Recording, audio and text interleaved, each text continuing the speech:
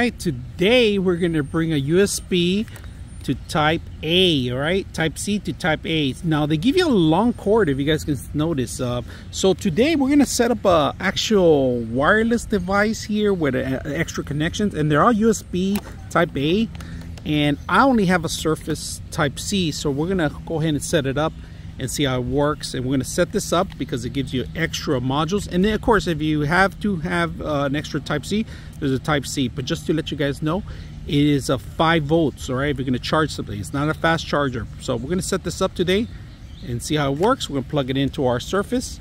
We're going to use all these modules together and do a video conferencing out here in the middle of a beautiful park. So let's go ahead and do that. Plug in the USB, all right, USB goes in here, and then you got to come into the app and tell it that you want to do the remote. So we are going to do remote on the app. So we have it on right now. It just showed up, and we're going to see if we can move it around. Yep, we can move it around.